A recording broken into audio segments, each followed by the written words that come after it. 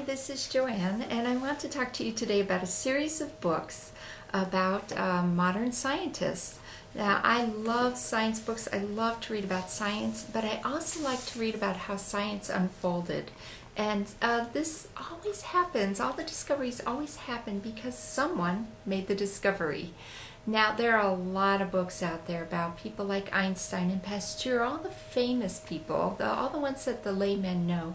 But it's also nice, I think, if we can know more about the scientists whose names are less well known, are known within our circles, but aren't known to the rest of the community in general.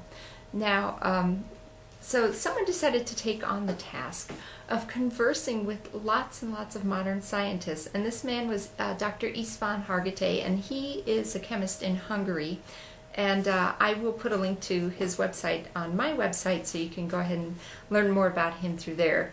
But what he has come up with is a series of books where he went around and conversed with different scientists, asking each one different questions each time. And we get to learn a lot about these people. We get to learn about these scientists as children and who their parents were and what kind of frustrations did they encounter when they were making their discovery, and what kind of inspiration came along at the time, and who did they get along well with and who did they not get along well with. It's very clear that Dr. Hargittai seemed to have the inside scoop on all of these scientists, and so was able to tailor the set of questions to each one and did not limit himself to a series of questions that were the same for everybody. So his first set of scientists were famous chemists. So his Candid Science, Conversations with Famous Chemists, was number one. All of these pictures on the front were taken by either him or his wife as they visited the various scientists. Candid Science 2 is the conversations with famous biomedical scientists, and to me this pretty much, looking at the list, it was a lot of molecular biologists. And this happens to be my favorite book, that when I opened it, I was just laughing with delight, because the list of people in here is going to sound very familiar to any of you who study molecular biology. And we've got, of course, Watson, yes, bigger than life. We've got McCarty and Kornberg and Sanger and Jacob, and we've got Gilbert.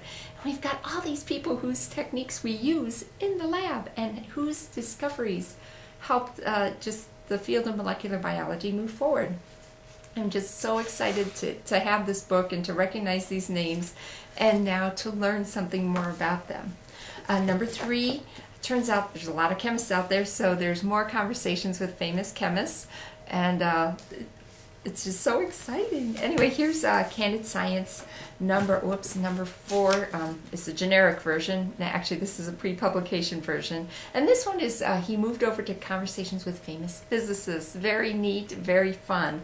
And then we've got Candid Science 5, where now for 5 and 6 he just got to the point where he just put all different scientists in the volumes. It's the physicists and the chemists and the molecular biologists all together. So here's 5 and here is 6, and each of these are getting thicker as we go along because the conversations are getting longer. He's interviewing more men and women, and I'm just so delighted that a series of books like this exists, so that, you know, when we read papers, we read landmark papers, we see names, but we often don't know very much about the scientists, and I just love that this information is now available.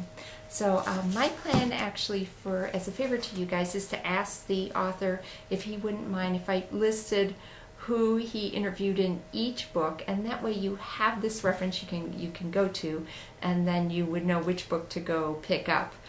Should you need to do a research paper, you just wanted to learn more about somebody that you came across. So these books are, I have not read all of them in their entirety. What I would do is every once in a while just pick one up and read 1 or 2 conversations and just enjoy it piece by piece here, interspersed between all my other stuff I have to do. So definitely, though, it's nice. I'm happy I have this collection, and I'm sure a lot of libraries have it too. So, all right, thank you so much for listening today, and I'll be back with you sometime later.